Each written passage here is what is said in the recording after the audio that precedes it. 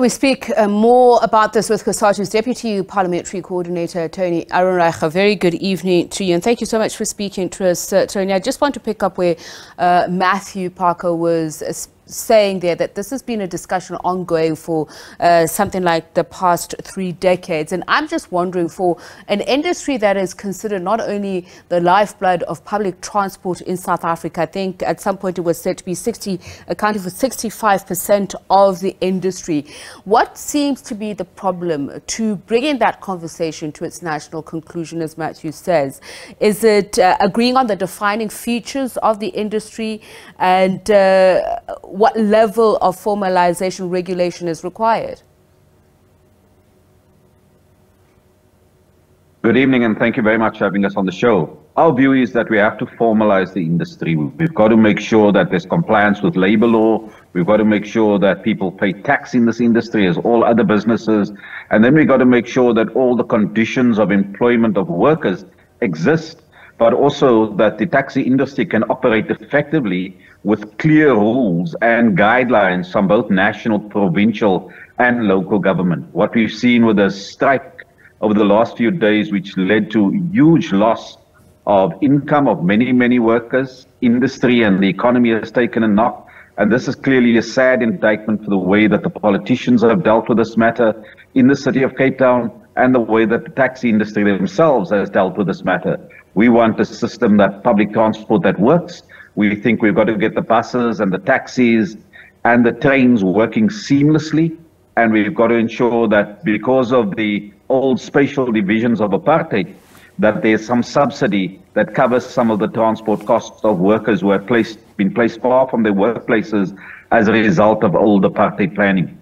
So we think that we've got to now move urgently to deal with these problems at a national level, because clearly we've seen that there's been protest actions from time to time across the industry related to the regulations that are in place in the taxi industry. And just reflecting on what has just happened recently, you mentioned apartheid, and I'm just wondering about the history of the industry if we're to take a geographical focus of it. Are the problems vastly different throughout the provinces, or are there unique features that would require more of a focused provincial dialogue that goes out international? I think we've got to put in place national laws that are clearly understood and clearly applied. What's happened in the city of Cape Town, given our understanding of the issues that led to a breakdown in talks and the strike being convened, is that J.P. Smith, with the support of the Mayor Gordon Deals from the city of Cape Town, that they had authorized the impoundment of cars if the drivers are drunk or there are other infringements like your number plates have fallen off or other petty crimes. We know that nationally there are provisions under which taxis can be impounded. We think that those provisions should apply.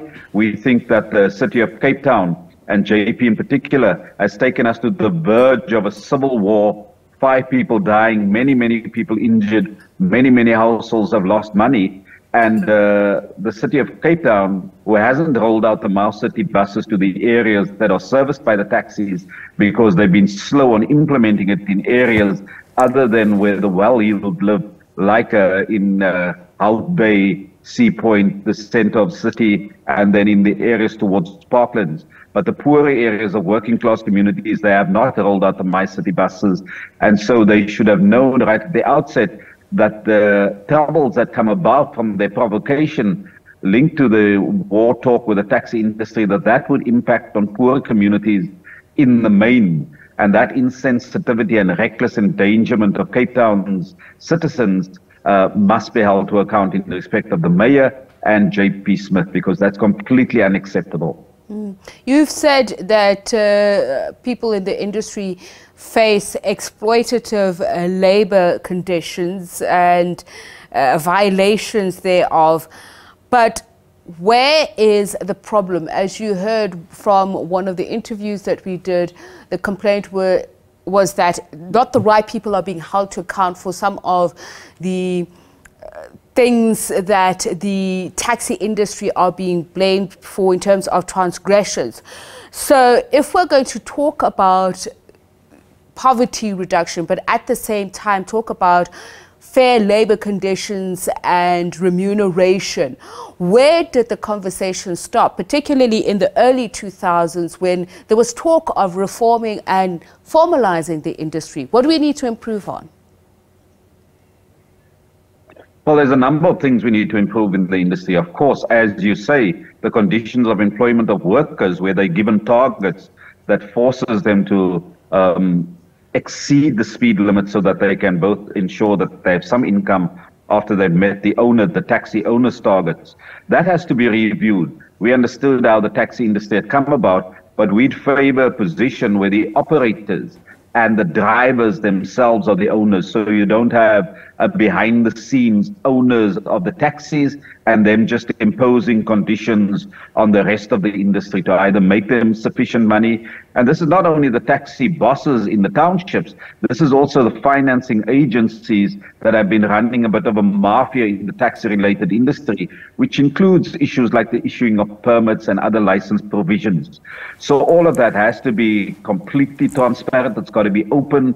It's got to be based on who operates in the industry and not some cartels that own many, many taxis and just impose their conditions onto the industry. But we prefer where the workers themselves are owners and they are able to be part of the regulation in the industry, because that's the way that we're going to ensure that commuters' concerns are taken into account, because public transport ultimately is not about what the city of Cape Town or the mayor does. It's about how do we provide public transport to the people who desperately need to get to and from work from old apartheid-style planning. And here we live in a city that's very comfortable with apartheid-style planning and not committed to addressing the problems that do exist. Tony, very briefly, the informal nature of the industry, is this part of the reason why we're seeing the inability of the industry to create conducive working conditions?